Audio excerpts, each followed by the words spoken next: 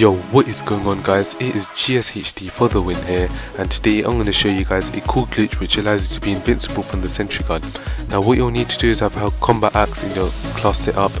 You want to get your combat axe, you want to look down and you want to hold the combat axe and you want to walk into the area of the Sentry gun. Now once you've done that, the Sentry gun will start shooting at you and you are now invincible from the Sentry gun. The Sentry gun is unable to kill you and you must always face the Sentry gun from the side. The side of your body must always face the Sentry gun and not the front. So anyway guys, if you've enjoyed this video then could you please give it a like. Also subscribe to my channel if you haven't already. It's been GSHD for the win and I'll see you guys next time.